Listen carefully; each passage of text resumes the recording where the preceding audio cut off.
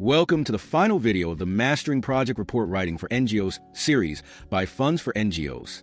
Today, we'll guide you through how NGOs can develop effective meeting minutes and write comprehensive project completion reports. Let's get started. How NGOs can develop meeting minutes. Meeting minutes are the authentic records of meetings held during the implementation period.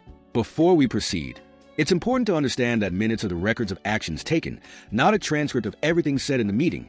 Here's how to write effective meeting minutes. Proper recording of the meeting is essential. Arrive early and choose a seat near the facilitator. You may use a recording device with permission. Obtain a copy of the agenda in advance. The agenda outlines key points of discussion. You can prepare sections for each agenda item to record discussions accordingly. Edit the minutes soon after the meeting. Doing this while the discussions are still fresh in your memory ensures accuracy. Document key information.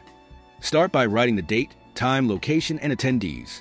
Then, list the key points of discussion, important decisions made, and responsibilities assigned. Include a follow-up section. Specify the tasks, who is responsible, and deadlines in this section. Stick to the facts. Avoid figurative language, and keep your judgments or opinions out of the minutes. Use bullet points. Bullet points help keep the minutes clear and concise. How NGOs can write project completion reports. A project completion report is a formal document that signifies the closure of a project, whether or not your supporting agency requires it.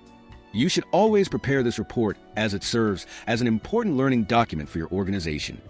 Here's how to create one. Create the title page. Include the project title, start and end dates, and the names of both the supporting and implementing agencies. Add a table of contents. This helps readers easily navigate the report. Provide an overview of the project. Start with a summary statement that the project is complete.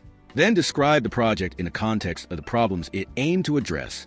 Include the project goals, objectives, and intervention area.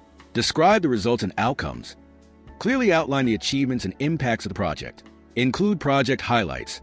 Add a section to describe the most important aspects of the project. Detail the issues and challenges. Create a risk summary explaining any difficulties or obstacles encountered during the project. Share lessons learned. Discuss what worked, what didn't, and how future projects can benefit from your experience. Include best practices.